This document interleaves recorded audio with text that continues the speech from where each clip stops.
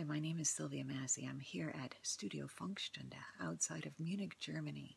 I'm here at the studio to look at Johannes Bruning's equipment, and he's got a fantastic collection of Telefunken equipment, plus this incredible board. And it was built especially for East German radio in the 60s.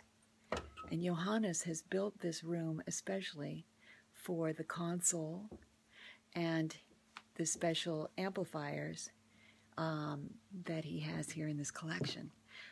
He's built this room per specifications of the German Broadcast Institute. And there's some features I wanted to show you. First of all, it's just a relatively small room, about the size of a one-car garage, maybe a little bit bigger. It actually has concrete floors and regular sheetrock walls, basically, but there are these panels that were built specially for the room. The panels are all the way on all sides, and they sit a little ways away from the wall, and there's actually space behind them. Also, the ceiling has a similar cloud that hangs, and there is airspace right behind that panel.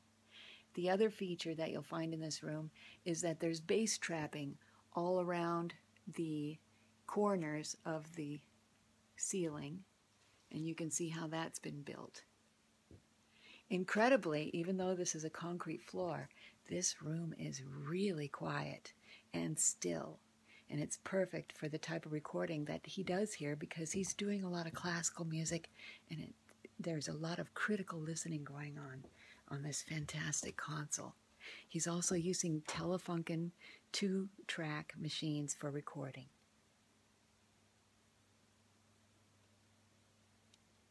These are Telefunken 15A machines.